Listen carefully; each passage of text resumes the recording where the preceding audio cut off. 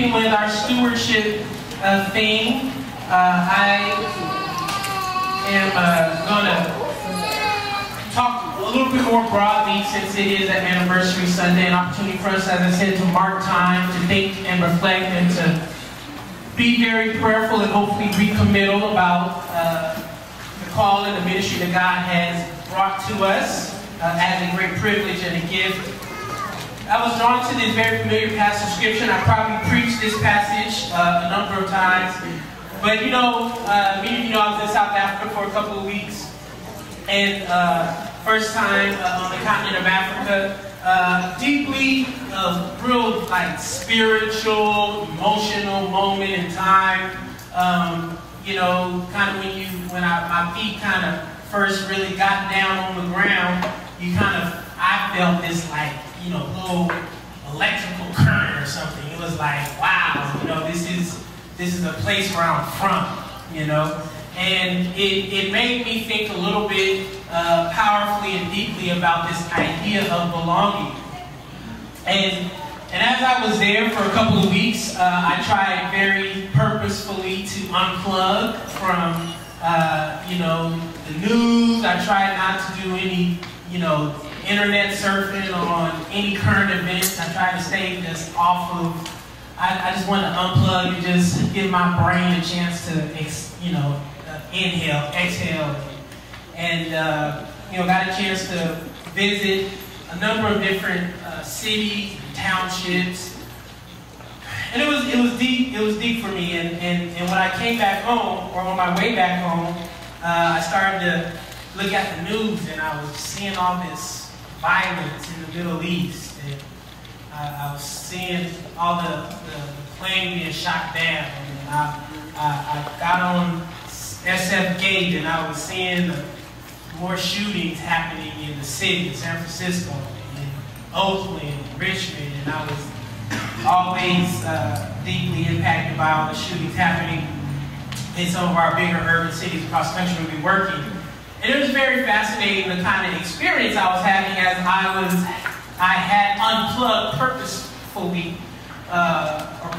for a couple of weeks, and just reintegrating my whole person and being and thought process back into this country and all the challenges that are in our world.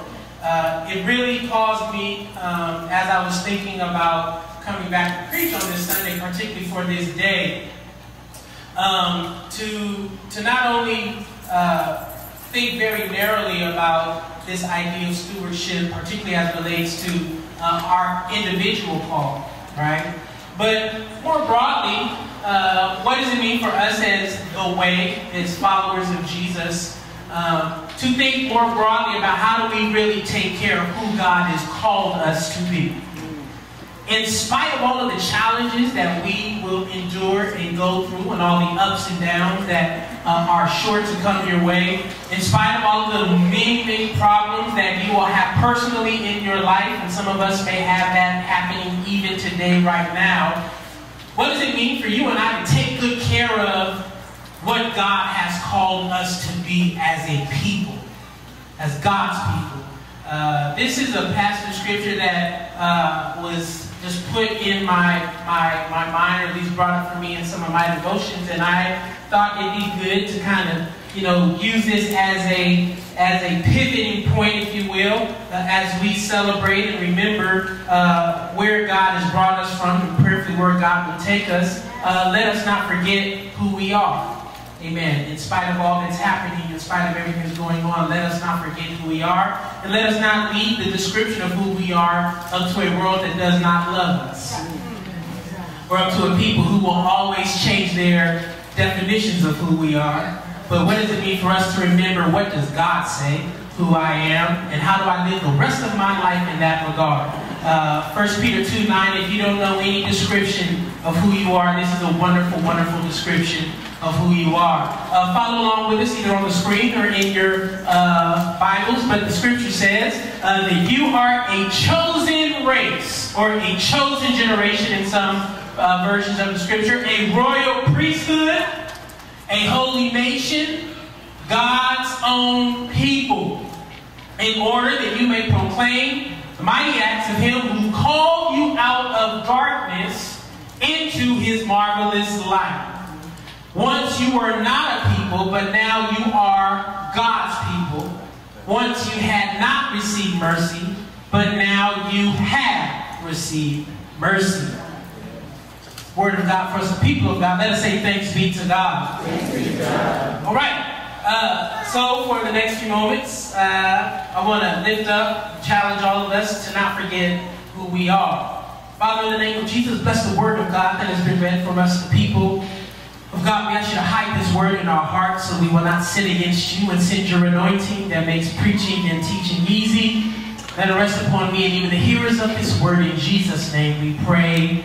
Let all of us say amen. Amen. All right. Tell your neighbor one more time, don't forget who you are. Come on, tell them that. Don't forget who you are.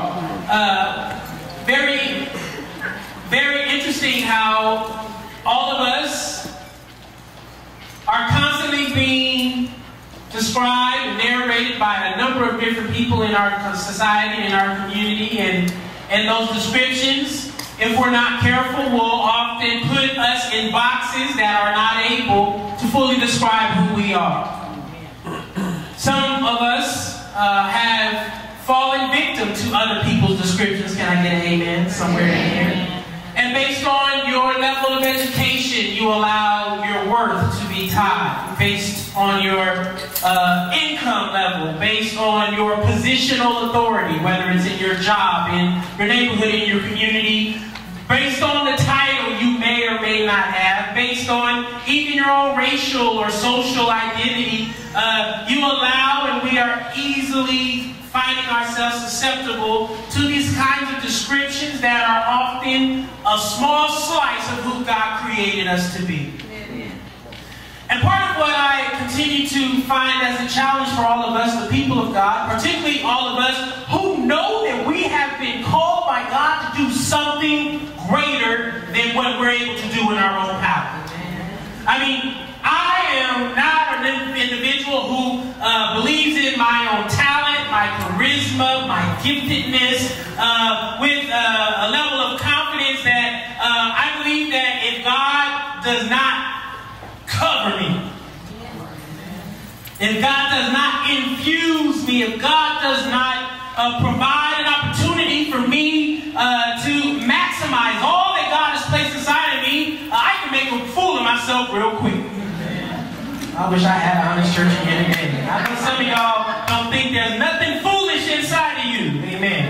I'm not going to switch y'all. It's my first Sunday back.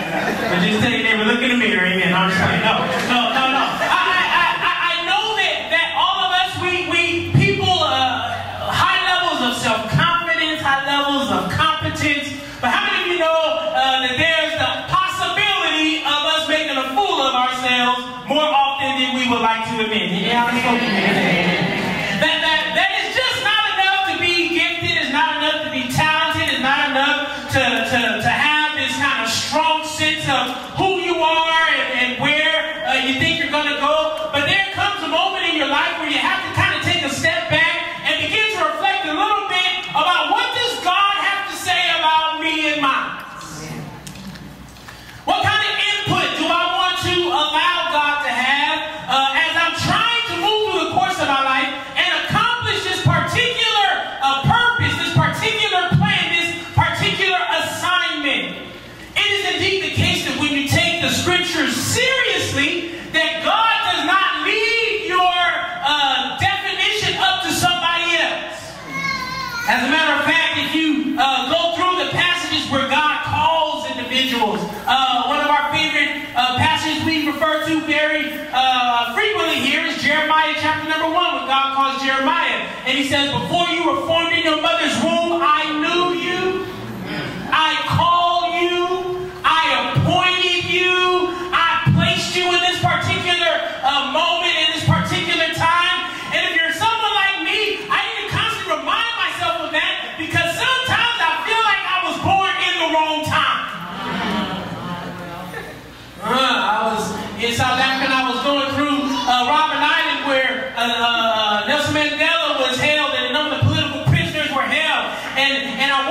the cell where Nelson Mandela was housed for, they said, over 20 years in this small little room, smaller than this room over here. If you've been in there 20 years with a little toilet, and he was just there, and I began to think about what kind of person are you, where you can be in such a small place but still find your impact to be larger than where you are. Some of us are preoccupied with the size of our space rather than with the impact of our space. And I want to remind you, child of God, that wherever you are is where God wants you to be. The question is, how do you make the greatest impact? Pat yourself on the chest and say, it's about impact, it's not about size. Amen. Many of us are worried about size. Amen. Well, if I had more of this, if I had more money, if I had more friends, if I had a bigger office, if I had a bigger this and a bigger that, then I could do more. But God is not interested in your size. He's interested in your impact. And He wants to know, can I trust you with what I've given you before I begin to give you more for you to be able to be trusted with? Some of us are asking God, Lord, I can't wait till I get this. Can't wait till I get married. Can't wait till I have more kids. Can't wait till I get this promotion. Can't wait till and you ain't take care of nothing you got right now. You single, you ain't taking care of your singleness. Somebody say amen.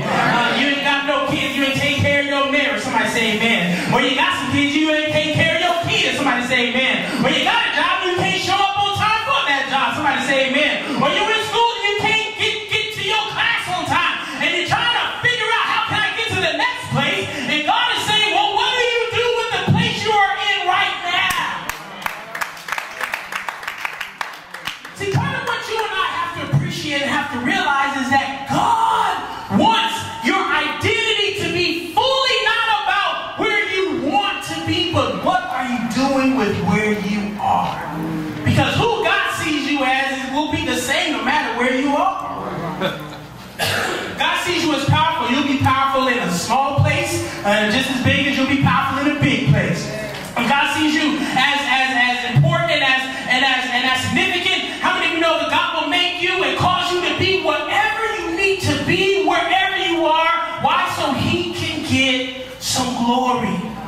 And when you and I come to a place where you are more preoccupied with what does God have to say about me rather than what all these other descriptions and these other narratives have to say, then I believe you move with a different kind of authority and a different kind of power. In this particular passage, the first book of Peter, you see the apostle writing to a group of people who are in many respects trying to figure out if they made the right choice to follow the ways of Jesus.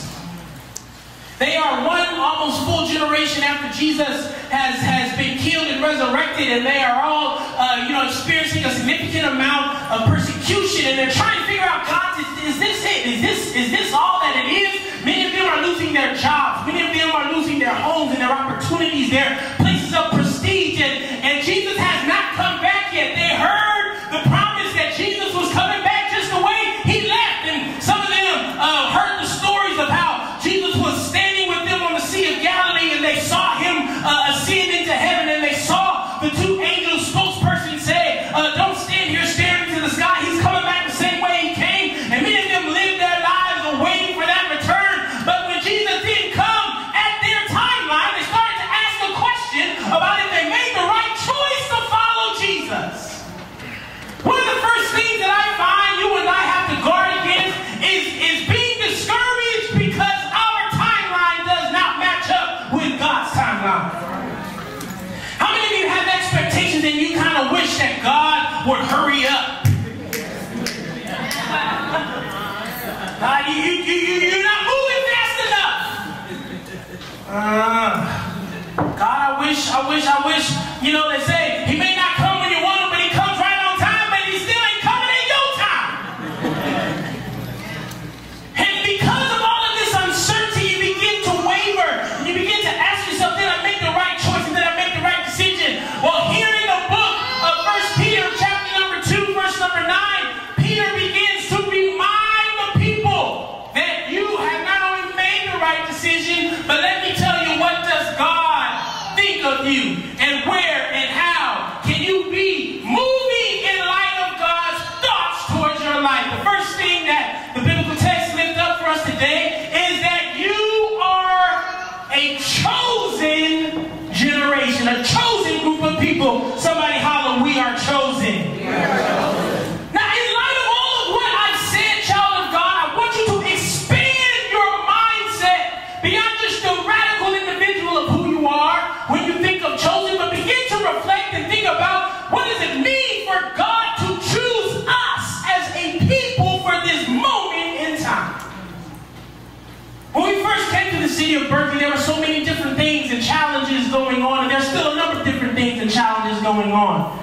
And there were many families that were in need of a community of people to not only love and embrace them, but to be an extension for them in their own personal lives, in the lives of the powers of this city and this community and this region. And this little old church with always a handful of people always understood ourselves and we were chosen to be in this space and in this time, not just for ourselves, but for people who we would not even know.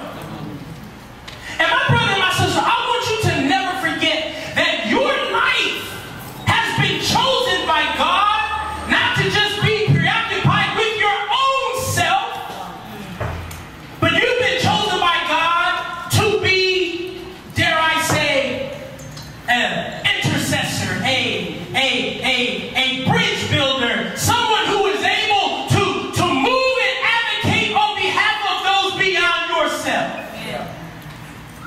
I want you to think about that for a few moments. Think of the people in your lives that you know need God. Think of the people in your life that you know need justice and need help and need support. And they are isolated and they are alone and they are on their own in the world. And I want you to imagine that God has chosen you. You plural. God has chosen us. God has chosen this group, this church, this congregation to be a group of people who are preoccupied with the well-being of somebody else. We are not just here, engaging in the rat race of radical individuality in a postmodern context. But we're here reminding the world through our presence that God has still chosen some folk who are willing to be concerned about somebody else as they move throughout the course of their lives. That to be chosen in that regard means that you don't get to just pick and choose what you want to participate in. But God has chosen you. And be clear, child of God, the fact that God has chosen you means that God has choices. That's right. God didn't choose us because we're the only folk here. We are not God's default. Well, since there ain't nobody else around. Somebody say amen. I don't know how many of y'all used to play sports and you had to pick your team and you always wanted to be the first pick, right? You always wanted to have the first pick. And I don't know if you ever were like me in some of them games, you were always one of the last folk chosen. And then you get down to the last few people and it's like, it don't matter. Come on, you just stay out the way though. Anyone ever had that kind of experience? Any honest folk in here? Amen. Thank God for the 3 or 4 honest folk. And the rest of y'all #1 picks in here. God bless you. How many of you know that you are chosen not because you were the leftovers? Not like, oh, that's it, or wherever. And then, devil, which one you want? You want that one? Okay, I'll take that one. The one like that. God chose you because there's something unique about who we are. And the uniqueness of who we are has the ability to transform the neighborhood, the city, the county, the state. The uniqueness of who we are. But you gotta first believe you're chosen. Yes. If you believe you're chosen, you walk with a different kind of confidence. Yeah. If you believe you're chosen, even if somebody don't choose you, you realize it's all right, I'm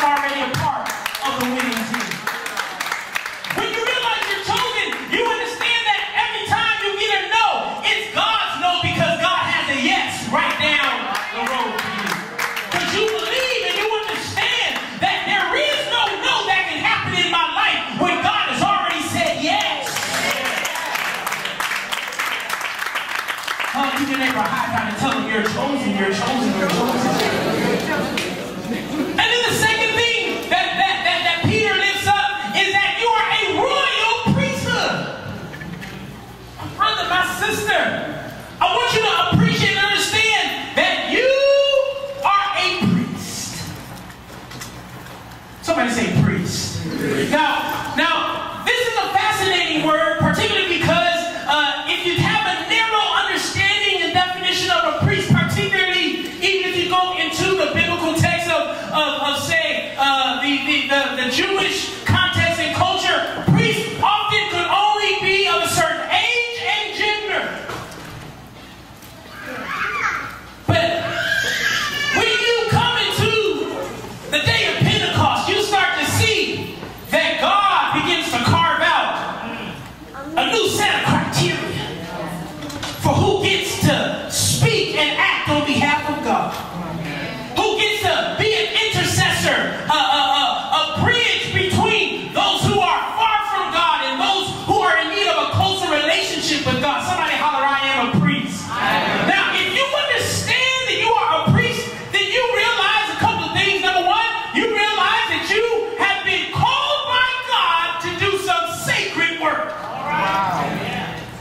Lord, help me to preach like this idea that you are a priest means that you have been called by God to do sacred work. That ought to change the way you live and wake up every single day for the rest of your life. You may be working on your job, but understand that even on my job, I'm called to be a priest. Yeah. I'm on my job, called by God to do sacred work. The way that I love on and hug these kids in the schools is a part of my sacred work. The way I defend folk in the legal and justice system is a part of my sacred work.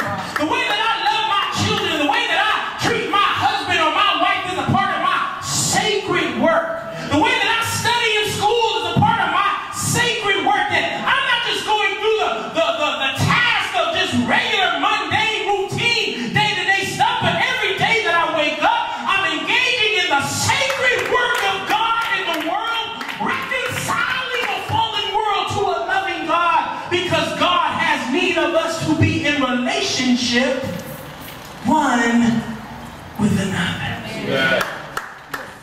To be a priest means that you offer prayers and intercession and gifts on behalf of those who may not be in a place to do it for themselves. Many times priests were folks who were in the temple constantly praying for the nation, or praying for families, or praying for the needs of others. The way Christian Center, you and I, we together, Scripture says we are a royal priesthood. We have the responsibility to pray for one another. Pray for those folk that you don't like. Pray for them as much as you gossip about them. Pray for them as much as you cuss them out and have daydreams of just beating their head. Pray for them the way that you like to just look at them and diss them and wish for their demise. God is saying that if you are a priest 24 hours a day, 7 days a week, then you have to learn to pray for those who despitefully use you, because you are a priest. But many of us don't embrace this notion that we are a priesthood. So we think that being a priest is only for the pastors and only for a few of the saints. Amen. Pat yourself on the chest and say, I am a priest. Amen. I want you to close your eyes just for a few moments and think of the people that God has strategically placed in your life.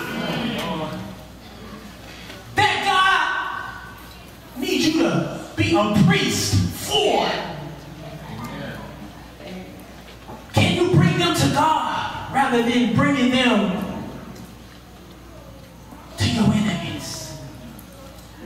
In your family, in your relationships, my brothers, can you be the priest of your home? Not in a hierarchical sense where you get to walk around like you're the judge. How many know the difference between a priest and a judge? the priest sacrificially giving up that which they know creates, as the biblical text says, a sweet-smelling aroma. Somebody holler, I am a priest. I am a priest. You are a chosen generation, a royal priesthood. You are a holy nation. Now, many of us, when we think of holiness, we're often thinking about the list of sins that we can or can't do. And there's a part of holiness which means that you are without blemish and you are without spots. But the blemish and the spots are not solely due to your ability to keep a set of rules. So how many of you who are holy here know it's because the blood of Jesus has washed away all of our sin? I'm holy in as much as the blood of Jesus is the Clorox in my life. All right. And some of us who got a few stains on us, all you need to do is get your dose of blood washing. You're like, blood? I don't know about no blood. I don't know about it either, but I know it works. I wish I had a church who understand what I'm talking about. I don't know, Pastor, you talking about blood and stuff. I'm not trying to be in no blood. I'm not talking about any old kind of blood. I'm talking about the blood that is connected to the loving, powerful, sanctified, efficacious work of salvation that Christ accomplished on the cross. The blood.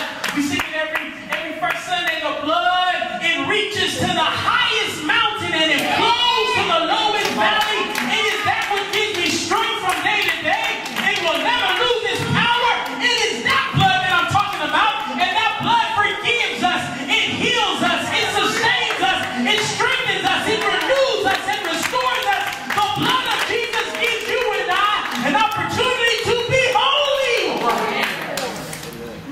And holiness beyond just your status is also about who gets to use you. Holiness is about you being set apart. It's about you being consecrated. And child of God, you must never forget that you are holy. Not everybody gets to put their hands on you because you holy.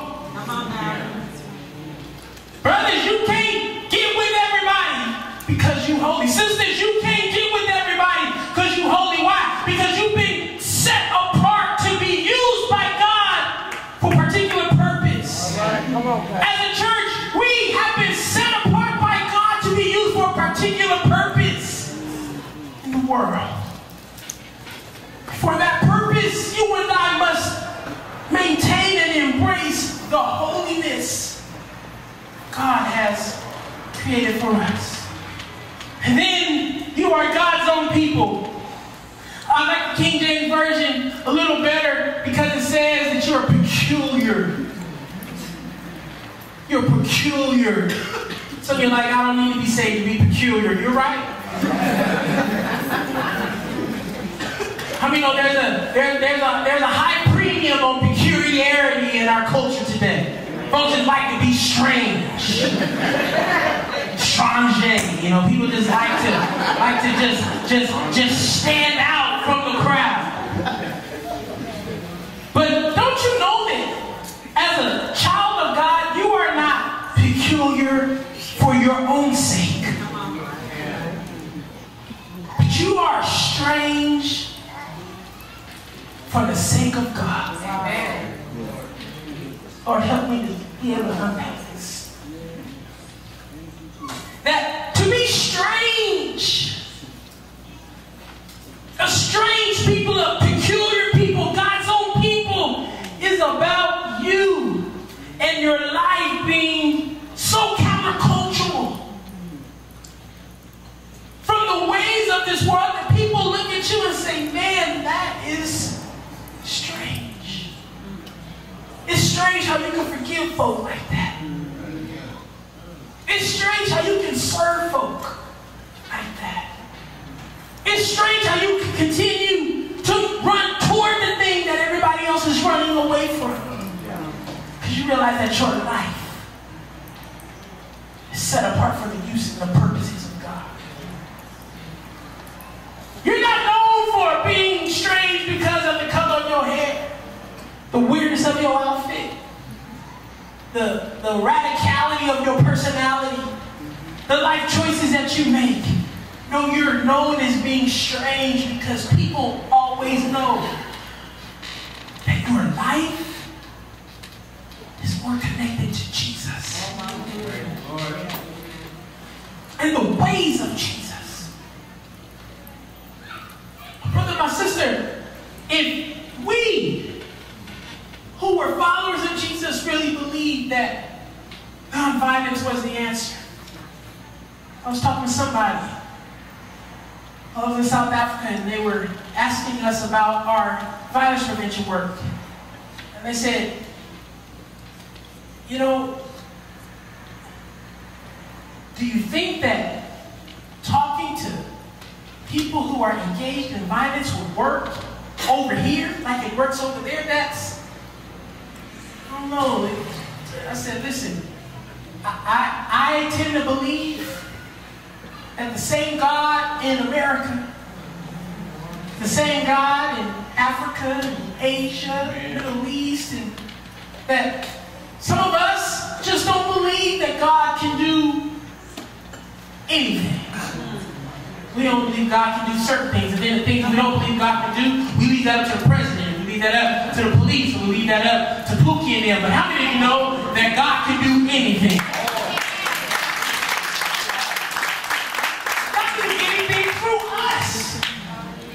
I said, you know, I am so confident that God can use the body of Christ, the church, the followers of Jesus as instruments of peace in the world, that if we just acted in that way, even it may seem ridiculous to people, that is strange. But we have a history as the church of being very violent, and we have a history of being peacemakers. And our work as peacemakers does not get as much publicity as our acts of violence. But I want to argue that those folk who are peacemakers were actually following more faithfully the ways of Jesus than those who are perpetrators of violence. And what does it mean for us as followers of Jesus to be peacemakers? So given to peace that folks think we are weird.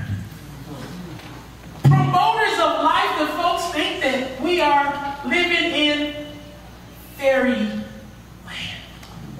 Oh, you're not living in the real world. That can't possibly help it work. I said, well, how's that war working out for you?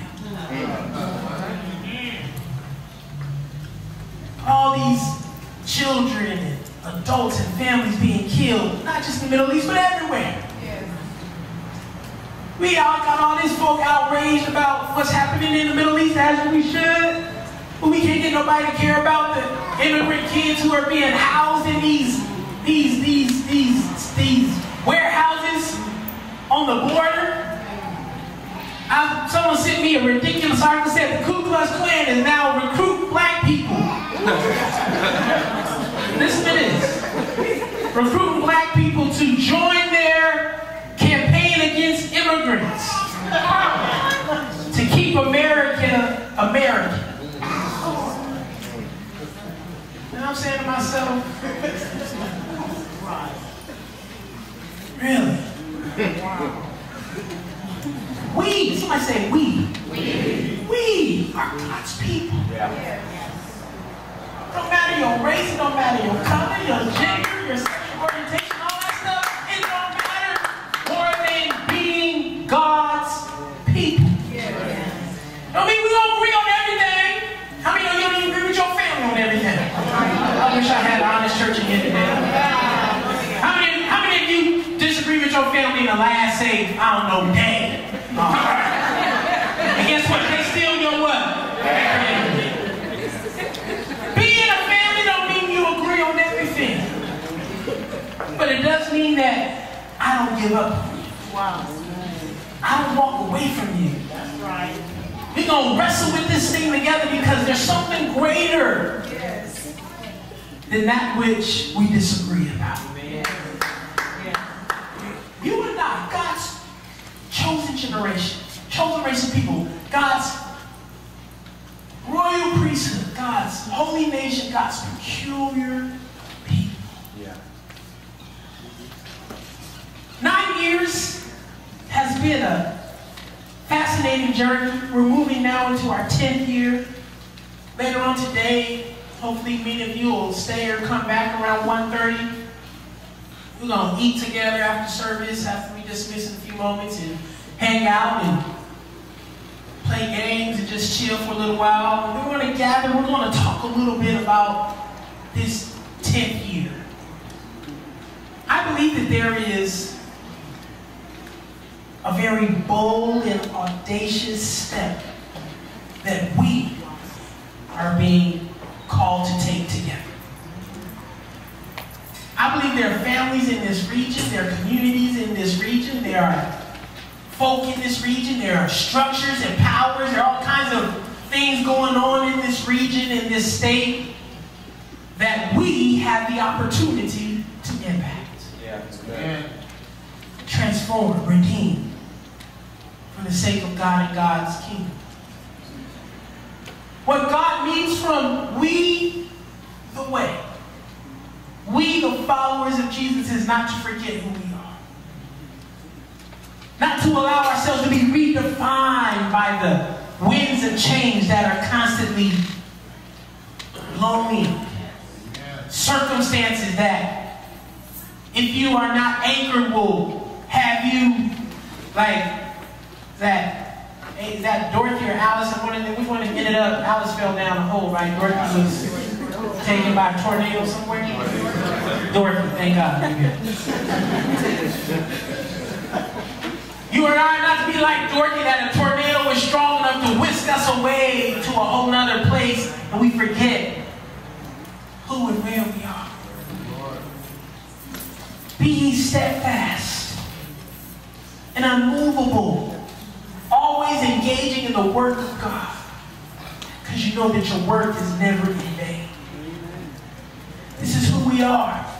Even with the several hundred or so individuals who have joined our church, neighborhood residents, college students, families, homies, loved ones, some still here, some moved away. We probably got at least 100 or so folk who are living in other states and cities all across this country, still chiming in and checking in. Pastor Mike, you still are connected to the work that's happening in Berkeley.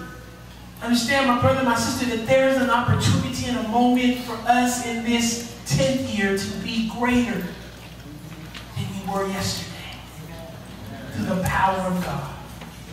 The impact that we can make is necessary and still in need of full manifestation, but I am excited because I know who we are. I know who you are. I know who and what God desires for us to be, and my prayer is that together we can take that step and be who God's created us to be. Stand with me, everyone.